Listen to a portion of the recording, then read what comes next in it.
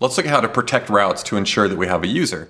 Here we're looking at a new route that I've created at /home. When you log in, this is where I'm going to redirect people. And notice I'm not logged in. We've got this login button here. So I don't actually have a user session going on here. Here's my loader for the home route. Get home data requires a user ID that I want to pass in to get that data.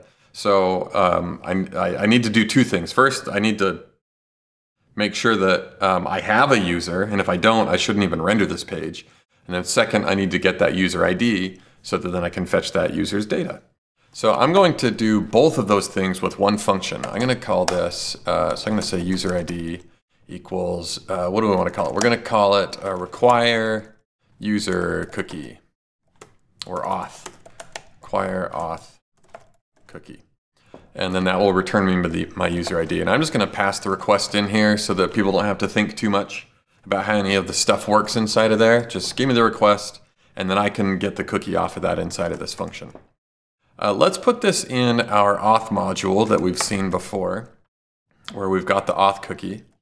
And we're going to export our async function here. I forgot what I called it, require auth cookie.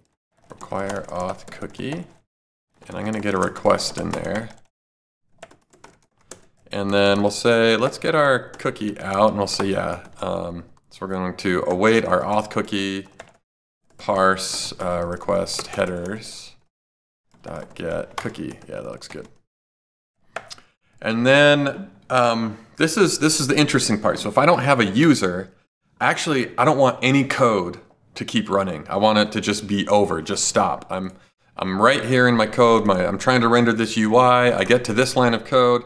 If I don't have a user, I don't want to have to like branch down here in my projects. I guess I could call this home in this home route, and have to like, if I don't have a user, then like render something, right? I just want this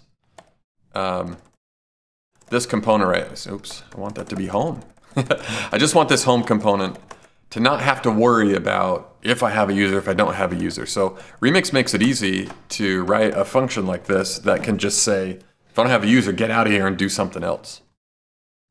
So what I want to do is I want to redirect actually to the login page if I don't have a user. So I can say if no cookie, then we know that this is a user ID.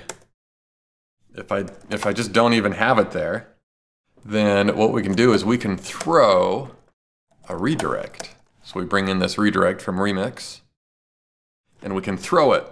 In JavaScript, when you throw something, all code execution stops, and then somebody catches it. Remix is going to catch this, and then it'll execute a different set of code. And so in this case, we're going to throw a redirect, and then Remix will send them over to the login page instead.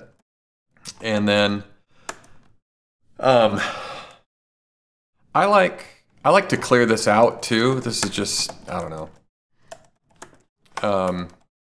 What we saw this last time, right? We say max age is 0 on there. What's my problem? Oh, I need to await. Just in case they had a cookie there that like was bad, maybe I changed the way my cookie looks or whatever. For whatever reason, maybe they have a cookie there and it's like messed up. So I like to just also clear it out at the same time. I wouldn't stress too much about this. But the point is, we're throwing the redirect.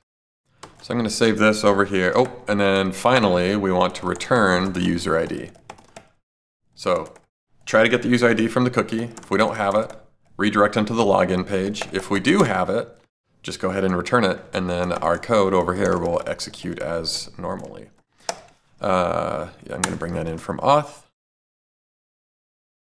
See if I got it. Yeah, there it is. Require auth cookie. I'm going to stick it up there. And then when I'm fetching the boards, I'm going to use that user ID now. So if I save this, the dev tools are going to restart, and so we should see us get thrown over to the login page. Hey, man, HMR with server-side code is really cool. We actually call it HDR, Hot Data Revalidation. Okay, so now if I ever try to go to the home page and I don't have a user, notice we get redirected back to login. And that is how we can protect a route. Write a function that requires the auth information, and if you don't have it, throw a redirect.